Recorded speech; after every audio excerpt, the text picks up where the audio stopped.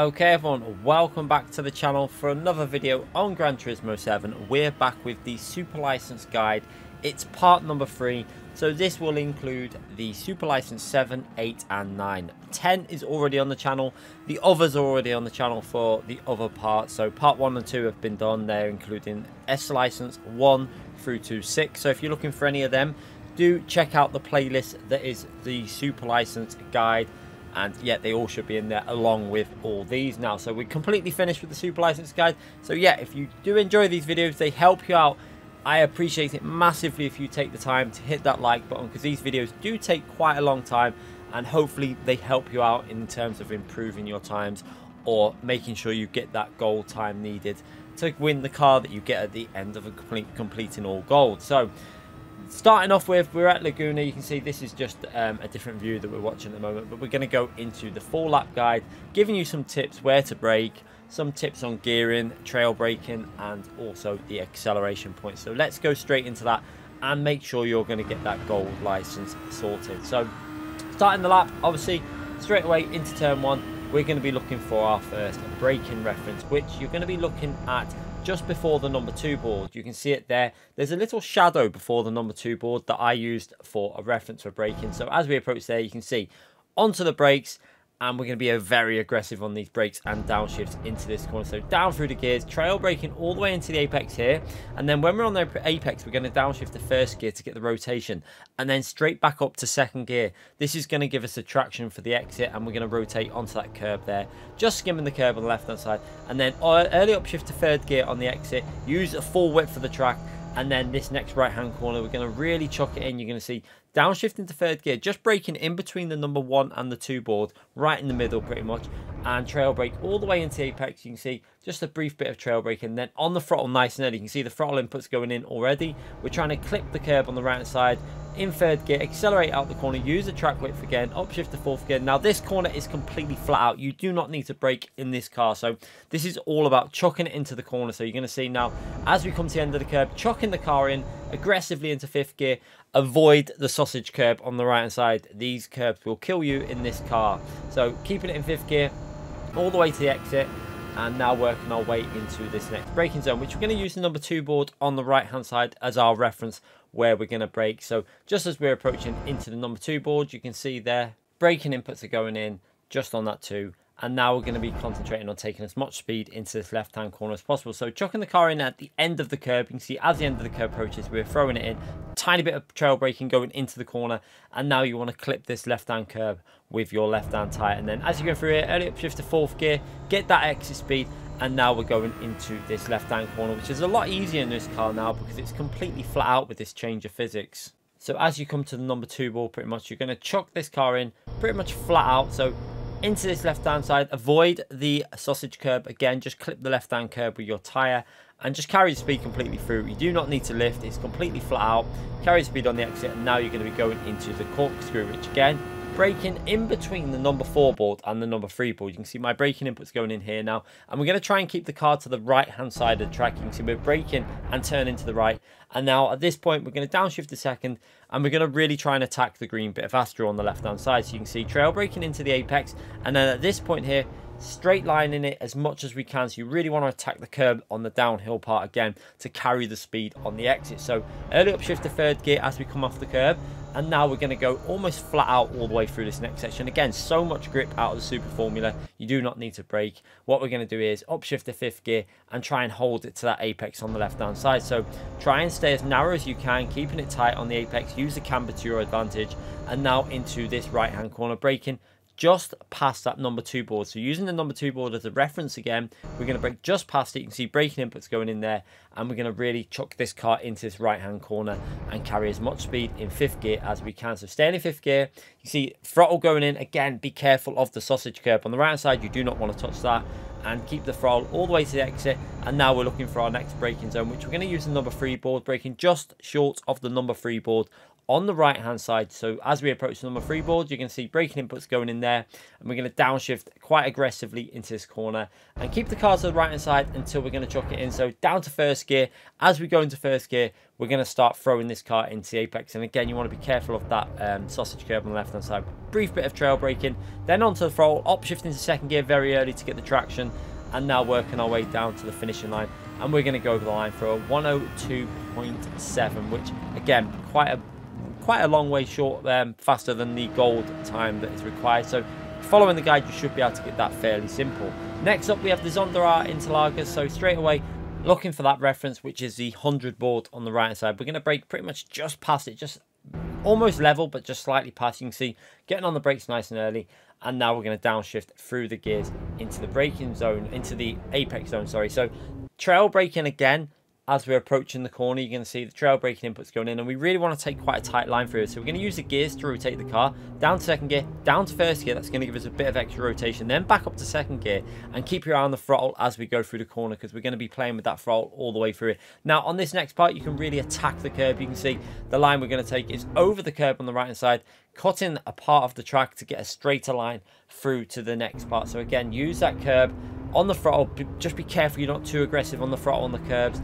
And now working our way through this very long hand left hand corner, which we early upshift into fourth gear. And again, you can see the throttle inputs. We're not going completely flat. We keep lifting every now and then just to make sure the car doesn't understeer too far wide. So just be careful you don't go onto the green pick all the way to the green part, because you will get a penalty. Next braking zone, we're braking short of the 100 ball. So almost in between the 150 and the 100 there, almost dead in the middle. And again, downshifting through the gears, down to second gear for the rotation as we come into this part. You can see as we go to chuck the car in, we're going to be downshifting to second gear, and you can see that trail braking taking effect all the way through the corner. Now upshift early to third gear, get on the throttle nice and early. That will give you good exit speed, carrying the speed through this next left hand corner, which is completely flat out, and then into the technical section at Interlager. So working our way up here now, you can see we're going to be looking to brake in between the 100 and the 50 board, a little bit closer to the 100 board though, so not as close to the 50 as you would in group 3 for example, and then downshift through the gears. You can see again, we want to take quite a tight line through this double apex right hand corner. So again, trail braking into the corner, down to third gear, holding as much of a tight line as we can, so letting the car stay to the right hand side of the track, and then gradually putting that throttle in. We're not going to be too aggressive, just nice and smooth on the throttle. Again, trying to keep your right hand tire to the second part of the apex as much as possible. Use the full width for the track on the exit. As soon as you're onto that curb, you're onto the brakes pretty much. So tire touches the curb, start getting on the brakes nice and early, and you're going to downshift through the gears. And again, trail brake into the apex. You can see this is going to rotate the car down to first gear for extra rotation, then back up to second gear as you're on the curb to smooth out that exit, because you don't want to lose a rear first gear acceleration. So smoothly, 50% throttle there as we're going into this next left hand corner. And again, tiny bit of braking, because what this is doing is moving the weight to the front of the car to help rotate the car through this next left hand corner. So again, a little bit of braking input going in there to rotate the car, and then gradually on that throttle, 50% throttle all the way up, and then 100% throttle as we come out the exit. And now this next right hand corner, we're going to brake extremely early, pretty much at the end of that curb on the right hand side. We're going to start getting on the brakes, because obviously this car is not as good on the brakes as group 3 cars. So you see there, nice and early on the brakes, and then we're going to downshift through the gears, and again using the gears to rotate the car into this tight right hand corner. So again, you want to try and concentrate on exit speed and smooth exits. This car really benefits from getting a good exit. So down to first gear, and again, as we get on the power, we're going to upshift to second gear there, just to get a smoother exit. 50% throttle, and again, wide line from here, but then be careful on the throttle. So as we're coming through this left-hand corner, you're going to see we're going to put a tiny bit of braking input in there to rotate the weight to the front of the car again, and that'll help get your left-hand tyre onto this curb as close as possible. So again, 50%, 60, 70% throttle, and then 100% when you feel the grips there. Now into the final corner at Interlagers, we're going to use some of the grass on the right hand side. You can see my right hand tyre is on the grass, braking just after the curb on the right hand side also, nice and early on the brakes, downshift into second gear, and now we're going to trail brake through to the corner. You're going to see at the tarmac, where the tarmac starts, we're chucking the car in before that point, and then early upshift to third gear here, so that you clip the left hand tyre onto that curb, and you get a nice smooth exit without having to change gear. This will give you really good momentum out of the corner and enable you to easily get this goal time. So now it's just a case of going flat out all the way through to the finishing line. Hold the tight line to the left, so you're going to see to the left hand side of the track, keeping the car to the left. And again, for this next hand corner, we're going to take the shortest line to the finishing line, keeping it to the left and over the line for a 1:28.0, which again is quite a long way short of getting the goal. So you should easily be able to get the goal time following that guide there for Interlagers. Now we're up to the final license in this part 3. It's Super License 9. and it's at Deep Forest in Group 2. So working our way into turn 1, we're going to be looking for the 100 board on the right hand side.